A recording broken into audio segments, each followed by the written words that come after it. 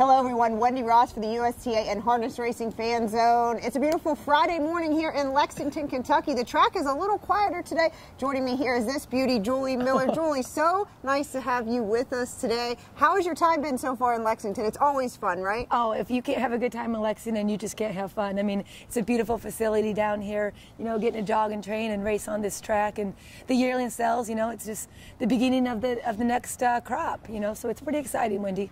You are one of the busiest ladies running around here. When I got here Tuesday, I know it's business as usual. You're at the sale with your husband, Andy. You guys are there. You have your sale book out. How many yearlings have we purchased to this point?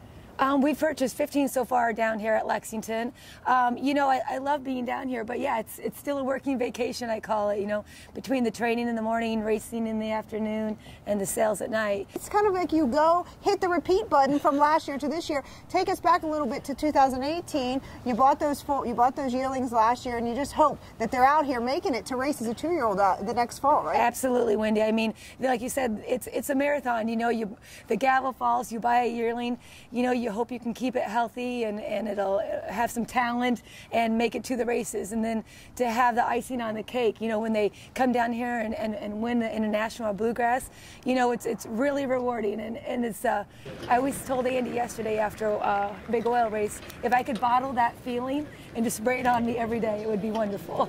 Now, speaking of big oil, a nice 2-year-old colt that dead heated yesterday, so congratulations on that. But hey, he wasn't a sale purchase, he was a homebred. Tell us a little bit about the backstory behind Big Oil. Yep, the Allens run, Doug and Jason, they had CBS, who also was a stakes world record winning filly down here.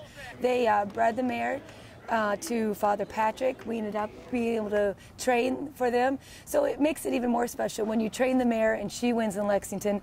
You bring her offspring down here. I mean, it was a dead heat. I think the fans love watching that and the suspense. Now, what do you have on tap for the rest of the weekend? It's Friday. We have 3 more days of racing. What do we have on tap for everyone? Well, I have 2 in today. I have a 2-year-old trotting filly, Love a Good Story. She raced well last week. She won. Hopefully we can repeat. The Bethanator is my 2-year-old Payson filly. She's coming out of the late closer. We're putting her in the international. She's racing against the big girls today. I think she can step up and compete with them, so we're looking forward to that. I do have Union Forces. You do the 12-hole and the Futurity. That should be an exciting race for all the fans.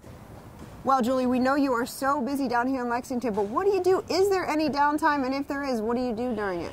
Well, you know what? There is. When I do have a little downtime and I kind of want to, like you say, hit the reset button, there's a great hot yoga place down here. I try to hit that a couple times a week when we're here. One thing before I let you go, once again, thank you so much for being with me today, but it's a family-based operation for you and Andy. How long have you guys been together, and just what makes it happy doing it every year? Actually, Andy and I have been married, I think, I want to say 23 years, you know, obviously together a few years before that. And, you know, when you have a passion for something like this, it just makes it more special. You know, when you do get to share it with your husband. My dad raced horses. My son Tyler, he graduates this year, and he's going to join the family business. I hope he loves training. He loves the driving. So, you know, it's fun when you do it as a family. Julie, thank you so much for being with us. We know you have a busy next couple of days, and we have 3 more great days of racing here in Lexington, Kentucky at this beautiful Red Mile. So make sure you can tune in and check out all the action.